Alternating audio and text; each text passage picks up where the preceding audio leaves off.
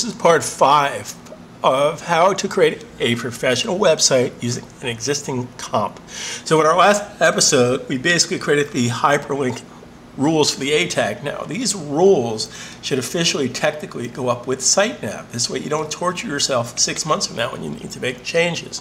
Now, I'm going to turn the tracing image back on, so tracing image show. Now, you can see there's my rules, but the font is not the same, etc., etc.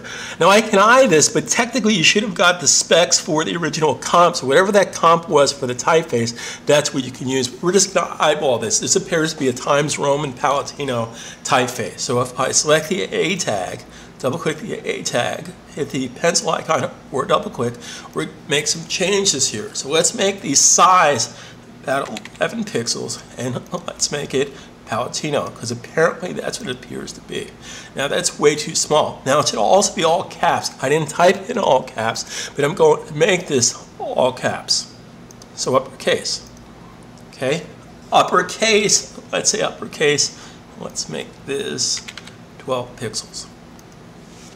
Okay, that's looking pretty good so far. Now again, if it has to be that exact typeface, keep in mind the limitations of working with typefaces in HTML. You have to use a typeface the person has on their computer. So if you spec in some wacky type inside your graphics program, there's going to be a problem. So let's get our spacing done. So let's go to box, and we want to basically put margin space to the right. So we're going to put in, looks like about 8 pixels of margin space to the right. Apply that. Okay. Now, we also need to talk to this as a block of type. So we're going to define this as a block of type. By default, this was a line of type. We're going to make this a block of type. Okay. Now, apparently, it needs some more margin space. So I'm going to do, let's do 12 pixel of margin space. Okay, so at this point you can start finessing this till it basically gets to the way you wish it to look. Now in this particular case, I'm going to make this, let's make this 15 pixel margin space, and I think it would be about, let's make that 18 pixel margin space. Okay, now that's about the correct margin space. Notice I took some artistic liberties here too. I didn't call it Inside American Women, I called it Inside Actually, should have been AW. I was thinking Adobe Illustrator, so I need to change that. It should say Inside AW. That's what I meant to say. Okay, so this basically gets the spacing inside of here. Next, we're going to position this inside of the div tag.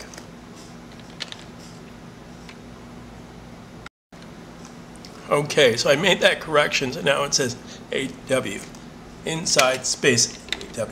Now, here's a really cool technique here. The SiteNav had a certain width to it. So we're going to basically make the rule, we're going to adjust the existing unordered list rule and make it the width between here and here. Now here's a super power user technique. It appears that these navigations roughly in the center of SiteNav. So I'm going to take a guide here, command semicolon shows my guides again. Remember, because we hid them earlier. Command semicolon, Windows is control semicolon. So command semicolon hides the guide. So we're going to measure the distance. I'm going to get rid of this guide here. We're going to measure the distance between, get rid of this guide. So I want to measure the distance between here and here. So that's how big I make my divs. I'm going to make it 800 pixels so I don't split hairs here. So I'm going to double click unordered list and make the width 800 pixels wide. And here's the cool part. We're going to put it in the center by automatically adjusting it right, automatically left, automatically adjust it to the center of my div. How cool is that? So basically, it's going to be centered to the center of the div tag. Now, I made this 800 pixels wide, but I need to account for the margin space. Okay, so I put in 800 pixels wide, plus I have to account for my margin space, which is approximately 20 pixels. So we don't need to split hairs here.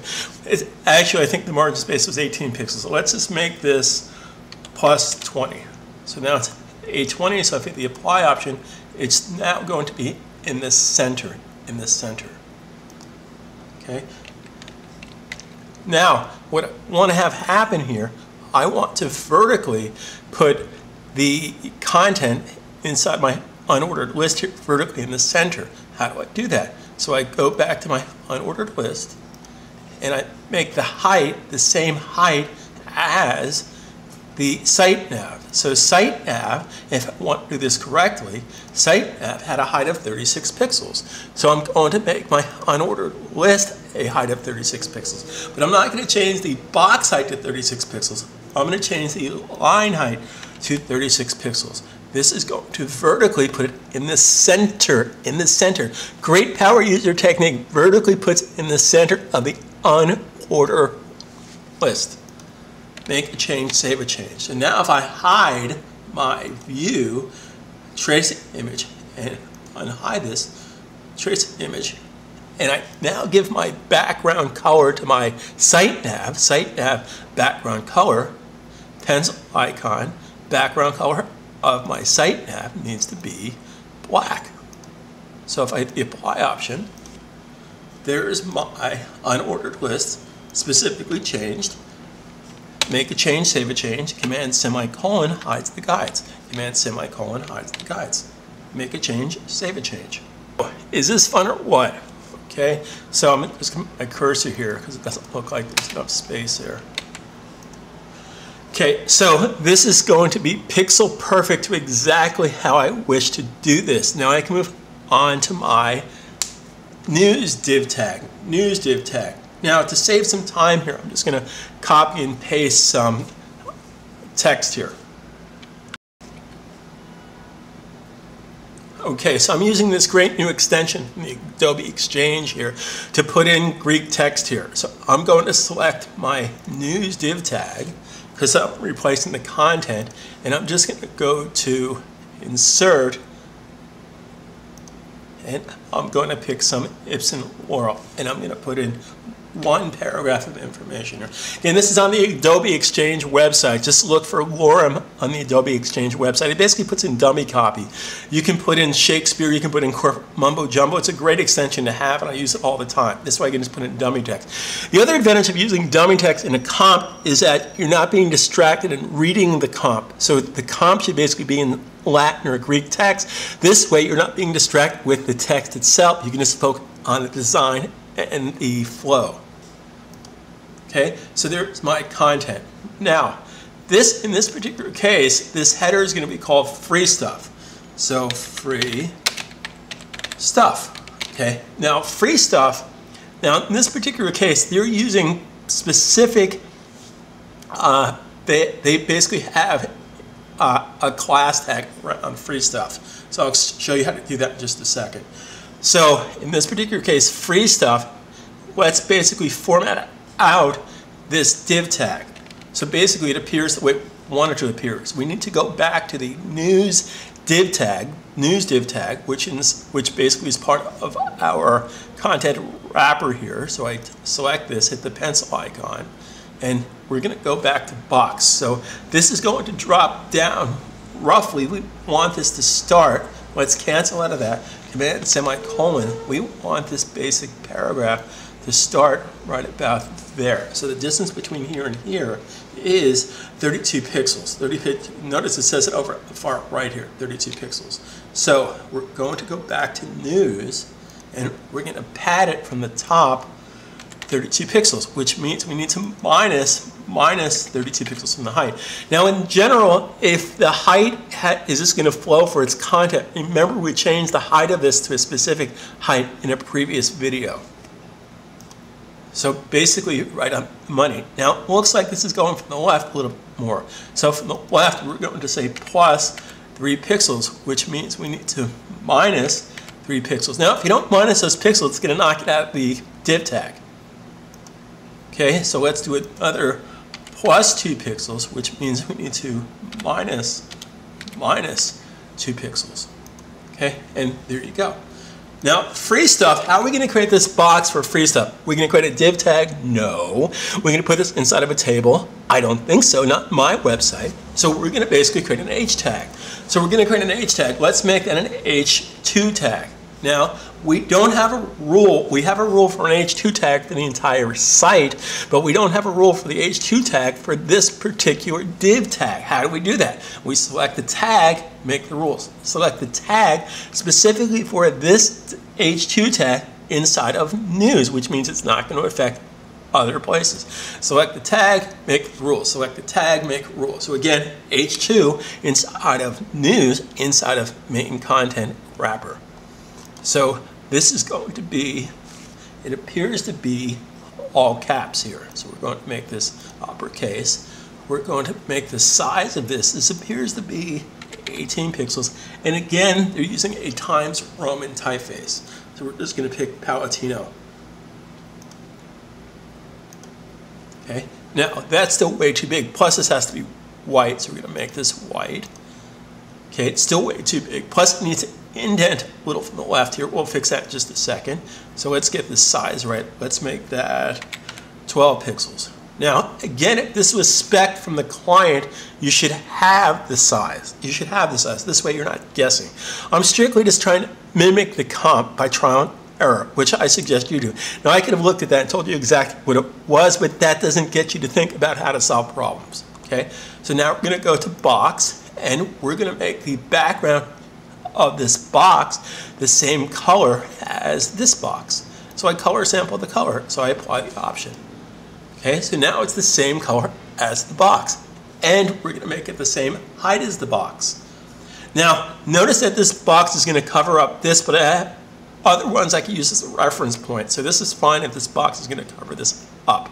Now I want to vertically, it doesn't look like it's vertically centered, but I do want to vertically center this. I'm going to basically say that that's about ½ inch or 36 pixels. I'm going to take the box height, make that 36 pixels high, and hit the apply option. Okay, so that's 36 pixels high, but I want to pad it from the left. So I go to box padding just from the left. Let's pad this from the left 5 pixels. So that's 5 pixels of padding from the left. So it's starting to look good so far. Now it also looks like that their typeface, again, this could have been spec'd from the original design. But just let's have a little bit of fun here. I'm going to go to block, and I'm going to put a little bit of spacing in here. So I'm going to put 1.1 em space. In desktop publishing world, this is known as tracking or kerning. Tracking is multiple letters. I'm going to basically just make this 0.2 pixels em space. Okay, hit the OK button, make a change, save a change. Now, how do we get this F to be a little box around here? Okay, well, we can do this very simply by making a class tag for this. We can make a class tag that surrounds that tag. Okay, so first of all, let's get the dimensions of that box. So we can actually just select the box and Command Control Shift 4. I'm doing this just to get the size of the box. So that box appears to be 22 pixels by 22 pixels. So I'm going to make a class tag. Now, how do I make a class tag? I'm going to make a class tag by simply hitting the plus symbol. And I'm basically going to call this period, whatever the class is. When you basically put in the period symbol, that's going to be the name of the class. So we're going to call this period news initials. News initials, camel case that, box. Okay, so news initial box. So this is simply going to put a box. So we're going to go to box, and we're going to make this 22 pixels by 22 pixels. And we're going to make the background color the same background color that's inside of there. Now, classes are defined, important step here. Classes should be on top here. Classes appear after the HTML tags. HTML followed by class, followed by the div tag starting with wrapper. Class tags begin with a period. Okay? So classes are defined, then classes are assigned. Classes are defined, then classes are assigned. Now notice that the F and the B are bigger, so we're going to make a slight change to this.